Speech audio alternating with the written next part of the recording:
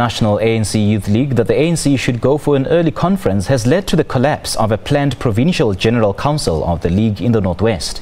Some branches support the call for an early conference in response to the party's performance in the local government elections, while others want President Zuma to stay on until the end of his term in 2017. The ANC Youth League in the Northwest at odds with itself. A meeting of the Provincial General Council to discuss issues affecting the youth was called off.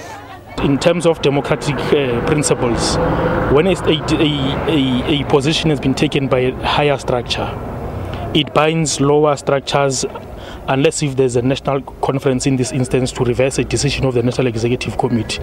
Others claim the meeting was cancelled due to logistical challenges. We are not supporting the view by the National Working Committee of the ANC Youth League that the ANC must go for an early national elective conference, because the ANC have laws, have prescripts, have policies.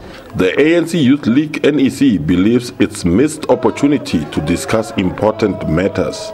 The higher structure of the ANC Youth League has spoken and have came up with a view. So if comrades feel that they are not happy with the view, I think the PGC was going to be a correct platform where they will raise their issues. We are disappointed as the REC of Ngaka Mulema that the PGC could not continue. As the ANC Youth League and Dr. Kenneth Kaunda welcome the postponement of the Provincial General Council. A date for a new meeting has not been set.